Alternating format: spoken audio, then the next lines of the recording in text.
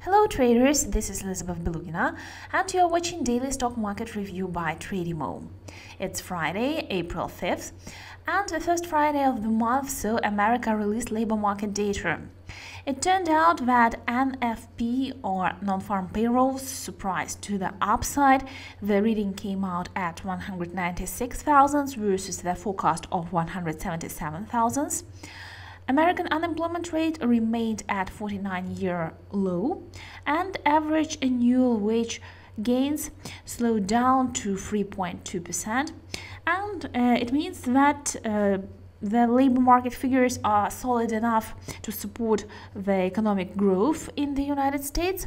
On the other hand, wage inflation isn't rising. It means that the Federal Reserve will be able to continue its loose monetary policy, and thus all of this creates quite a positive picture for S&P 500 into the upcoming months. So analysts have even started talking about levels around 3,000 for the index. We know that the previous high, the record high, was just below 2950, so below that level, and surely that means the forecasts are really bullish here.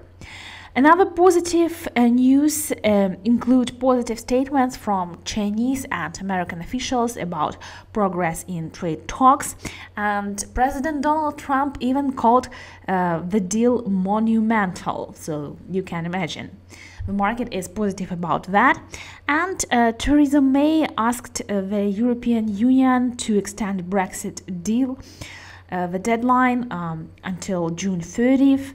The European Union summit will take place next week, and earlier the European Union rejected this date because they wanted the deadline extension for a longer period of time, but I guess that they can just wait until that deadline and then extend Brexit deadline once again. That is not really a problem here. So that uncertainty related to Brexit does not hurt US stocks because, well, no deal Brexit for now is out of the question. If we look at particular stocks, we will see that Tesla, which formed a bearish gap this week after the news that the company delivered less cars than expected in the first quarter, is being closed slowly but surely. So the market sees some positive things ahead for the stock. Facebook is trading at interesting technical levels. We can see that so far the attempt to break above resistance line of this year was unsuccessful, and it looks like we have the reversal to the downside from this resistance line, which allows us to expect return to 171 and potentially lower.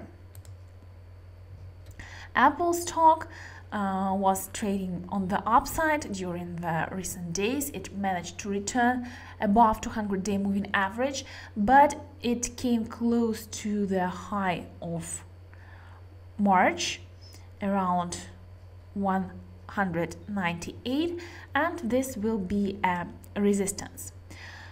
Have a look at the stock of Dow Inc. The company has recently spun off from DuPont and is now independent. There was a big surge in prices during the recent days, but now we witness a correction as JP Morgan made a bearish forecast and said that the price should be around $49. You can see that we are much higher now. In the short term, the correction to the downside is very likely, although in the medium term, analysts see a lot of positive potential for the stock. And if we speak about analysts' forecasts, then Viacom was upgraded by RBC Capital Markets, and you can see that the stock is currently trying to go through an important resistance of 200-day moving average in the area of 29.80. So some interesting dynamics may be here. And what else do we have here? We have Boeing. The company met resistance in the area of 398, 50-day moving average. Although the stock has been recovering, this is a resistance, taking into account the fact that the recent investigation of Ethiopian Airlines found out that the pilots of the plane which crashed in March were doing everything according to procedures. So Boeing is to blame for that crash, and taking into account the fact that the level of 400 is kind of psychological, more downside is possible for the stock in the upcoming sessions. So this was it for today. Thank you for your attention and see you next week.